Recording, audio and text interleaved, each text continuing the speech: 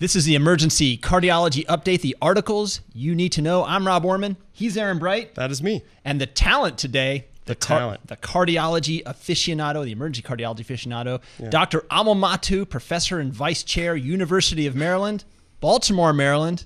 Amal, let's get to it. All right. Thanks, Rob. Thanks, Very Aaron. good. Thank you guys for having me here. Welcome. So we're going to spend some time talking about articles from 2017 that everybody, I think, in acute care medicine has to know about. I'll start out with my disclosure slide. I'm barely paid by University of Maryland. No drug companies.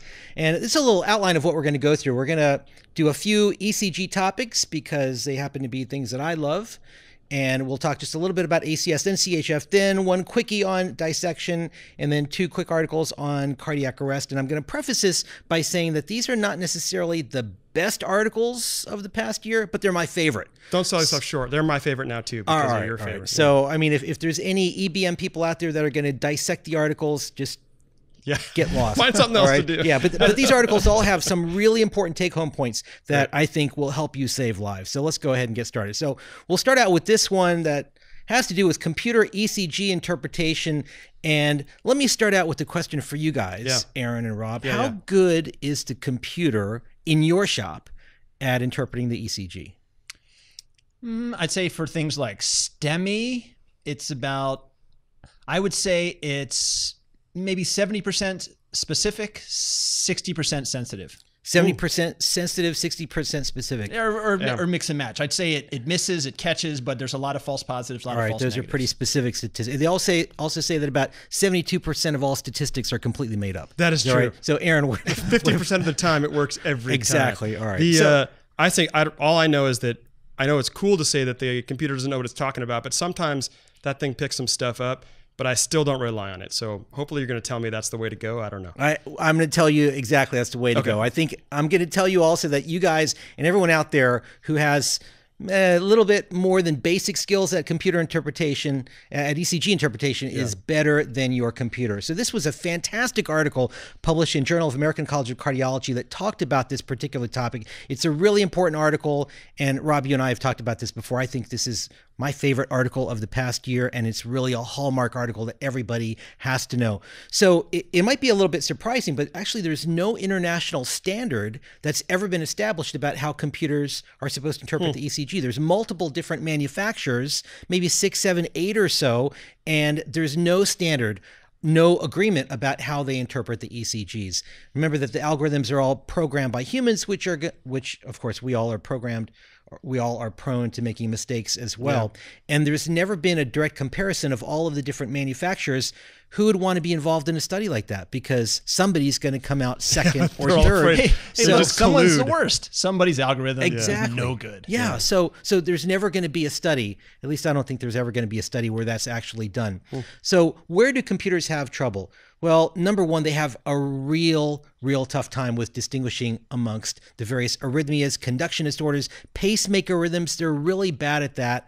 And in general, computer accuracy in arrhythmias is only about 50% sensitive, 50% accurate. So here's a really nice case. This was sent to me by one of our residents very recently. This patient was transferred to our hospital from an outside hospital for new onset atrial fibrillation. And actually, if you look right up there in I see some P waves. There's definitely P waves. It's a sinus rhythm with occasional PACs. Ooh. And the patient got started on heparin and packed up and transferred to University. And imagine the expense that's associated with that. And it's all because this is what the ECG interpretation said at the top, atrial fibrillation. And the treating physician focused on that interpretation. And I've seen this many, many times before. In fact, one case I remember where a patient actually got diagnosed with AFib, and it turned out to be just Mobitz 1. Person got put on heparin, went upstairs, and the night of admission had a massive lower GI bleed, got transfused, had a very stormy outcome. And this is a very, very common misdiagnosis. The computer is notorious for overdiagnosing AFib. The computer also double counts T waves. Take a look at this hyperkalemia 12-lead ECG. Oh, yeah. The computer was looking at these, thinking they're QRS complexes, and it doubled the rate. So it called it sinus tachycardia, and it also called this an anterior wall STEMI. This is nothing more than classic hyperkalemia. Again, this is the type of thing, it happens all the time. Up to 75% of pacemaker ECGs are interpreted. STEMI, this is what we've really got to know well. Take a look at these numbers. False positives up to 40%, false negatives up to 40%. Ugh. So it's going to overcall and undercall a lot of our STEMI ECGs. So the HA actually came out with a statement saying that you should never use the computer to decide whether to activate the cath lab or not. So pre-hospital activation of the cath lab should never be done based on the computer interpretation. Wow. It also frequently underestimates the QT interval, and the more artifact there is, the worse it tends to get. Now, some people might say, well, if I use the computer, it decreases the reading time, but that doesn't make sense if it's decreasing the reading time by feeding you incorrect diagnoses. Yeah, no thanks. Unless you have really basic skills, the computer is probably not going to help you. It's probably going to bring your skills down unless you are a beginner at interpreting ECG. So final points from the article.